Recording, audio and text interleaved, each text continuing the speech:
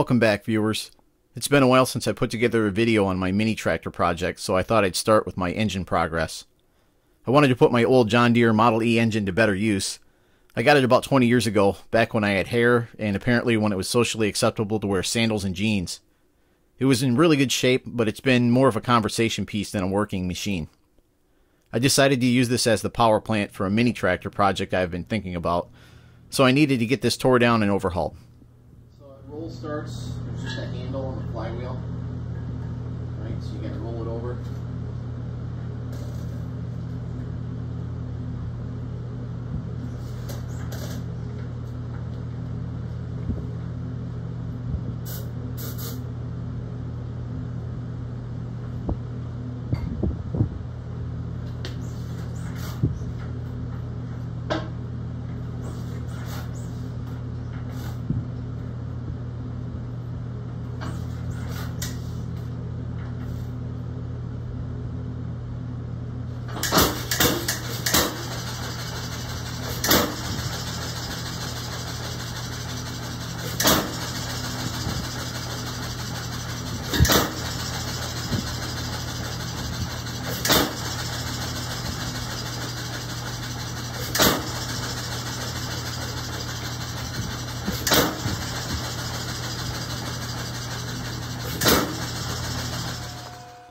The first order of business was draining the fluids.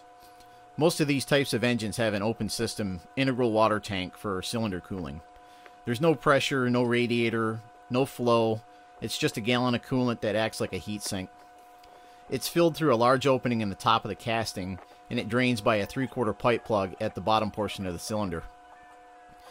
Because of this open design, this is prone to collecting a lot of junk.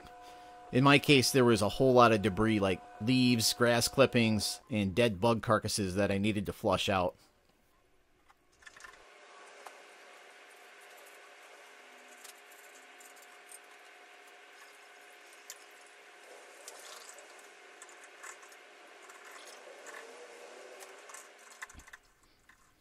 I got most of the junk out just by poking and prodding through the drain port and then trying to scrape it out from the top end as well. And then I hit it with a couple of shots of compressed air just to break all that stuff loose.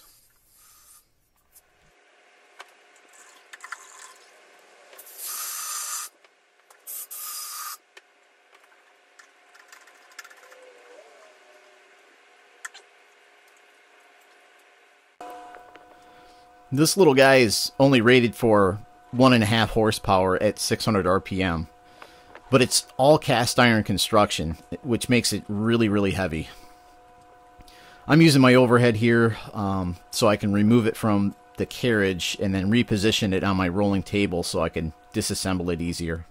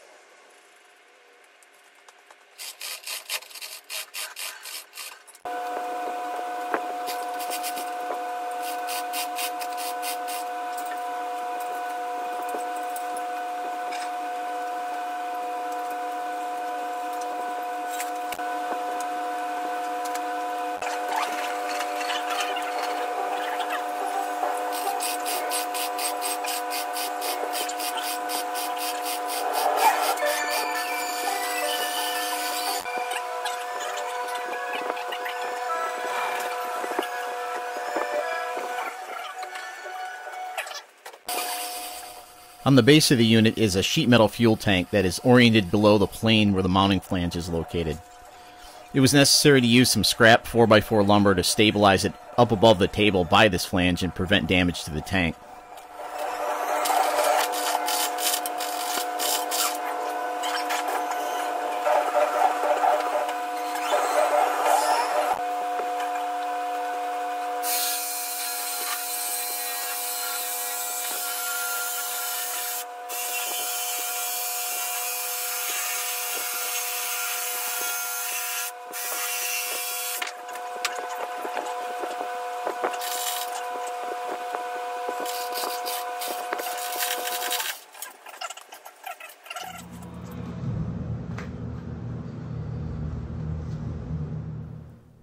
This model is nice because it is fully sealed from the elements. Other types of hit-and-miss engines have an open or exposed crankcase. Cool to look at, but not practical for outdoor use. With the oil drained, I removed the upper cover. And this is a little tricky because of how it attaches a dust cover for the magneto. This magneto cover needs to have 3 fasteners removed in order to separate it from the upper cover, which then can come off the engine.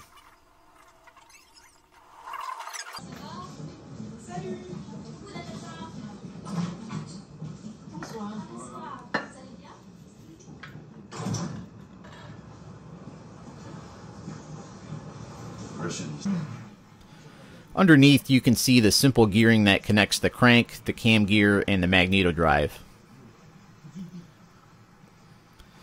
The oil condition is rarely clean.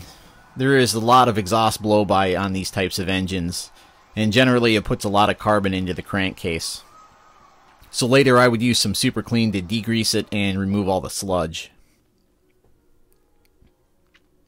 It's difficult to see here, but below the crank is a small oil sump.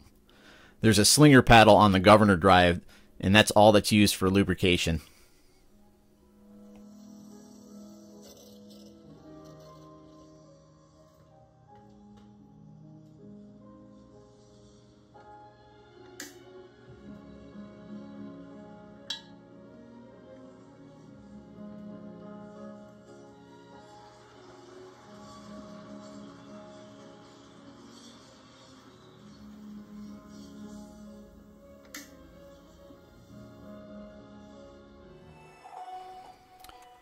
Next, I removed the flywheels. These are secured to the crankshaft with a tapered keyway, and they were painted on pretty good. It's really important to note the orientation of this slight taper. It's pretty subtle, but if you try to force it off in the wrong direction, you can easily end up fracturing the cast iron hub, especially if you use power tools. I ended up using a steering hub puller and then a 2-jaw puller to get these broken free. Some patience, a little bit of WD-40, and an air impact on the lowest power setting did the job without too much trouble.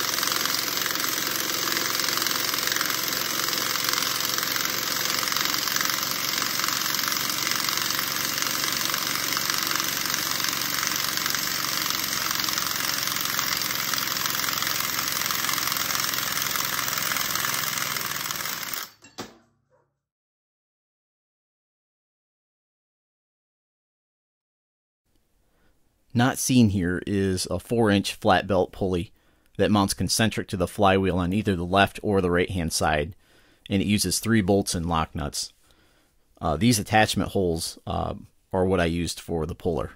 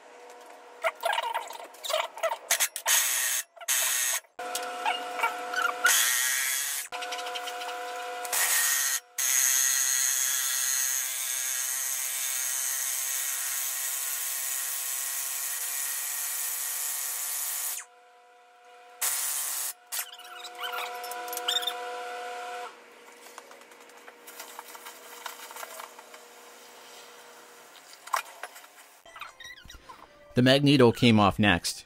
It's connected by 2 bolts from the bottom side, which are accessed from inside of the inspection cover on the left side of the engine. So I took that off and then I scraped out all the accumulated gunk from underneath.